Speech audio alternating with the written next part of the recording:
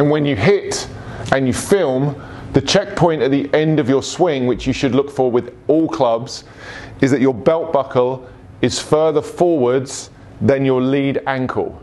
So my belt buckle here, if I draw a line down, and that's a very simple one for you to check on your phone if you're filming at the range, is that my belt buckle is forward of my lead ankle. Not, as you'll see in so many cases, that the belt buckle is back and more in the center of the stance and certainly behind the lead ankle. That is a great checkpoint for you on the downswing and the follow through to ensure that you've moved your hips far enough forward in the finish.